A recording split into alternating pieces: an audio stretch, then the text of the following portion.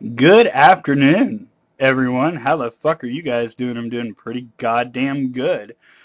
And I haven't recorded a video in a few weeks, and everyone's a little bit pissed off at me, and I apologize. I got all of your personal messages and everything like that, and I do appreciate them. It means a lot. Like I said last time I did this, I'm glad you people give a fuck enough to bother sending me personal messages when I don't record a video. It actually is meaningful. It's the only reason, quite frankly, I turned on the camera today. Otherwise, I wouldn't have fucking bothered. I guess recently I've just lost interest in the popular topics within the atheist community here on YouTube. There was that whole thing with Thunderfoot, and that was like the big discussion here on YouTube for a long time. And that discussion is inevitably going to breed the topic that I hate more than any other topic, and that is, when does atheism become similar to dogma, right? Which it never fucking does, ever, under any circumstance. So it always makes my fucking brain explode when I have to watch a group of my intelligent atheist peers fucking, judging each other like, well, you're a little bit closer to being dogmatic than I am. You're a stupid atheist. I just get so tired of that. And it really made my dick soft. And I decided, fuck it, I'm done for a couple weeks. And then recently I went out of town. So that was that. That's it. That's my reason. I don't really have a good reason. But that is what happened. And to Dark Matter 2525, I apologize. Before I left, I told you that I was going to do some audio clips for you, and I fucking forgot to do it before I went out of town.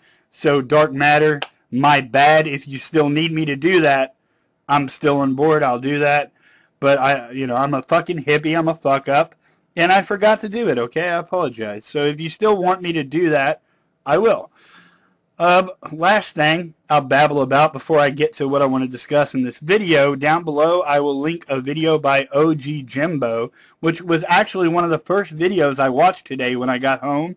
And he's done a drawing of me set to music. It's really fucking cool. I thought it was awesome. Everybody go holler at OGJimbo or OGJimbo or whatever the fuck. Sorry, I'm a hippie once again. And sub his channel. He makes pretty cool fucking videos. Especially the one about me. That was my favorite. I don't know what you guys might like, but the one about me, it's pretty much my fucking favorite video.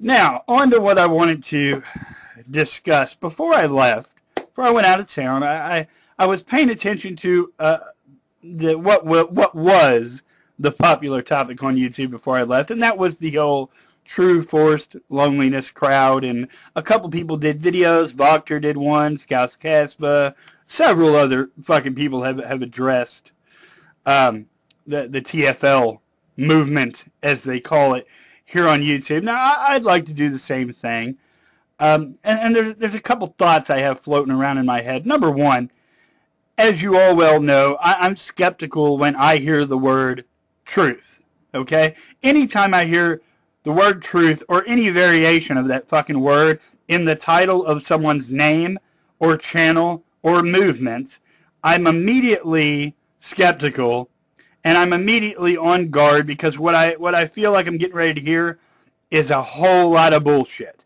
Anytime the word truth is attached to a name of anything. The first thing I notice about most people who include the word truth in their usernames and channel titles is that these people are generally operating in a way that leaves the viewer with the impression that they're trying to spread a very important message. They're trying to spread knowledge, of some sort of vital knowledge that everyone needs, right? They're spreading information that is of great importance, and everyone needs to hear it, and if you don't hear it, you're at risk in some way, shape, or form. This goes for the religious, this goes for the NWO, the 9/11 truthers crowd, and it goes for T.S.L as well.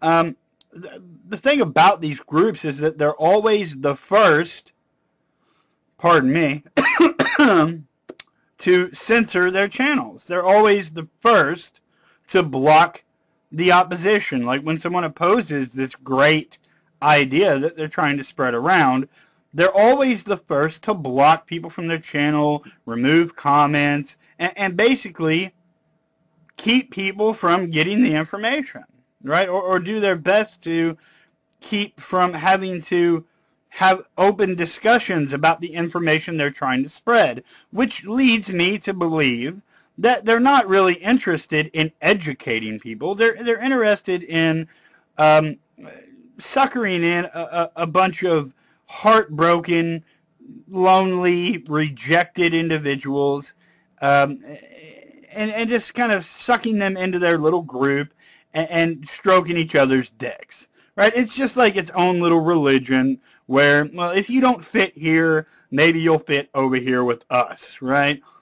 You'll fit over here. It's like a high school cafeteria, right? If you can't sit with the jocks, if you can't sit with the cheerleaders, if you can't sit over there with the golf kids or whatever it is, come over here and sit with the science club or the chess club. We'll all hang out, we'll play chess, and we'll talk about how nobody understands us and how everybody hates us. And that's basically what T.S.L is, right? It's a group, in my estimation, they seem to be dedicated to how much everyone else looks down upon them and rejects them and treats them like shit. But at the same time, their messages, they have, from what I can tell from the videos I've watched, Dwayne or Bill, if you watch my video, please correct me, but from what I can tell, it seems that one of your messages to the T.S.L crowd is just to give up. Give up hope. Stop trying to develop a meaningful relationship with another individual. Don't do that. Just give up because there's no hope for you. There's no hope for you at all. So that's the message that Dwayne actually tried to spread in a video that I will link below. And he basically said give up. That's why Bill said give up. So who's forcing the loneliness? You or the world around you? I think that very clearly demonstrates who's forcing you to be lonely, and that's you. I mean, and you're angry at the dating scene. You're angry at shallow people. You're angry that people have standards, right? That people want to fuck people who they feel are the most attractive people that they can fuck, right? And this, for whatever reason, really irks you. But it's a harsh fact of life, Bill and Dwayne, that you have to punch your weight in the dating game, and that's just the way that it is. I do, I've been with several women. I'm not the best looking guy in the fucking world, but I've had several relationships. One very long term. I've been married. I mean, I've been there. But for fuck's sake, people have standards. I want to have sex with the most attractive woman possible, and that sort of thing. It's a harsh fact of life that if you're not Brad Pitt, you might get rejected a little bit. Fucking deal with it, like the rest of us do, and stop fucking whining. Honestly, it's not the world's problem that you get rejected. It really is yours. I don't think you want to punch your weight. To be honest, I don't think you want to date within your class. And I'm sorry, but that exists. That people have standards. And we all have one thing in common, and that's that we want to fuck the most attractive people we can get our hands on. And that's it. Punch your weight. That's all I can tell you in that department. Now, if your theory is that there's some sort of like media conspiracy to condition people to find certain things attractive, I disagree with that 100%. I think that's bullshit right from the get-go. The media and advertisements and things like that don't have as much control over the population as you think. The idea of an advertisement or any sort of publication like Playboy, right, is to appeal to what's already in demand. It's to appeal to what's already popular, what people already desire. This isn't some type of like mental conditioning, okay? Bill Hicks, the comedian, said it best when he said, Playboy does not cause certain types of sexual thought.